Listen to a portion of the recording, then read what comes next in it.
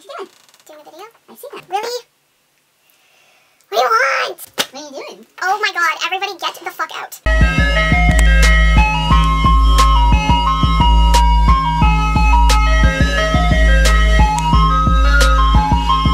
Hey guys, it's Jay. You guys have been asking me on Twitter to do a thriller recommendation video, so I figured since it is October, it's the perfect time for this video. So without further ado, let us get started.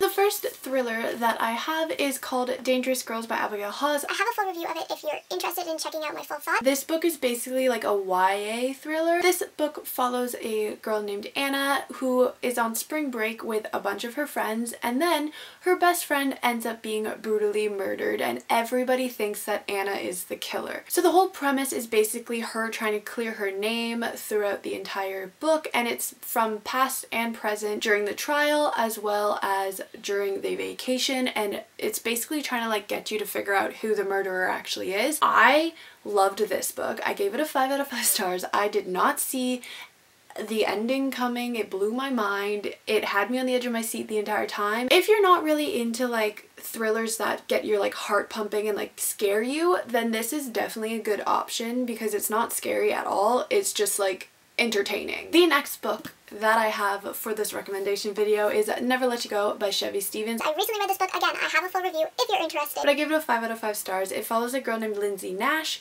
who ran away from her abusive marriage 11 years ago with her young daughter Sophie. Now Andrew is out of jail and Lindsay is very hesitant. She thinks that he is coming back to haunt her. She is very scared after a break-in at her house, and she thinks that Andrew is not going to stop until she is dead. This book literally blew my mind. I thought I had the whole thing figured out in my head. I was basically like, yeah, like this is the whole plot line. I know exactly what's going on. I know who's stalking her, blah, blah, blah, blah, blah. Yeah, nope. Completely, like, threw me for a loop. I'm pretty good at predicting plot twists and endings and things like that, but this book threw me for a complete loop. I had no idea what was going on half the time because it makes you think one thing and then completely switches 2 seconds later. So I definitely recommend this if you're into psychological thrillers. The next book that I have on this list is The Couple Next Door by Sherry LaPena. This book follows a couple who decides to go to a dinner party at their neighbor's house. Once they return, they find that their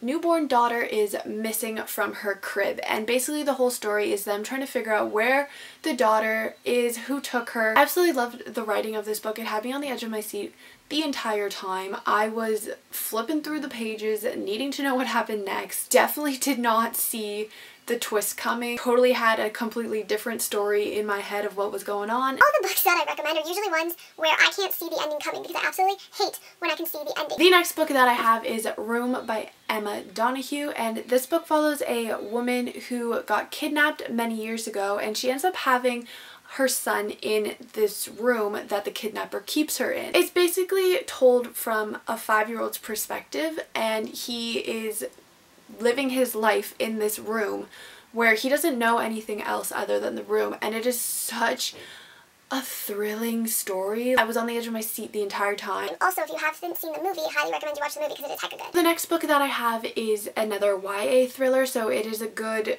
option if you're not into like the spooky psychological thrillers that mess with your head, and it is I Hunt Killers by Barry Lyga. I have a review of this one as well if you're interested in my full thoughts. It's weird because you don't expect to laugh in a book where there's a lot of killing, but I found this book hilarious. It's about a boy named Jazz whose father is a very famous serial killer, and he's worried that he is going to turn out like his father because he's starting to get urges that his father taught him about when he was younger. I just thought it was a really good thriller if you're not into like scary thrillers. The next book that I have is Don't Look Back by Jennifer L. Armentrout. I highly recommend listening to it on audiobook because it was really good. It follows a girl named Samantha who gets kidnapped with her best friend, only she escapes and she ends up losing her memory. Everybody telling her how she was as a person, and she doesn't feel that way anymore, and she's trying to piece her life back together now that she escaped. Her best friend Cassie is still missing, and everybody wants her to try to remember what happened that night in order to find Cassie. This is another YA thriller, so it's very tame compared to the psychological thrillers that I've talked about so far. I highly recommend it if you're not into like the gory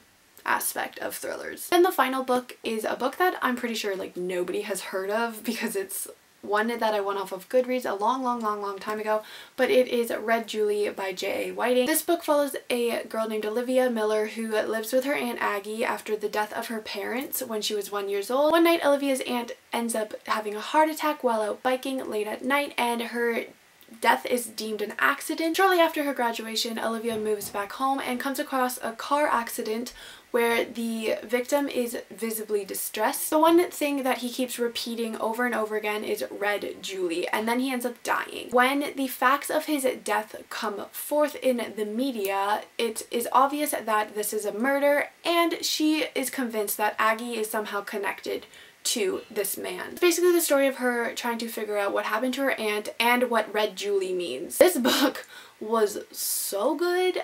I did not expect to like it as much as I did. It had me on the edge of my seat the entire time. I just really wanted to know how the two were connected and like what the heck Red Julie meant. It's also another one that isn't very like scary. It's more like thrilling and exciting than anything, so I highly recommend it, again, if you're not into like scary things. Alright guys, so that was my thriller recommendation video. Hopefully you find one that you're interested in. And I will see you all in my next video. Goodbye!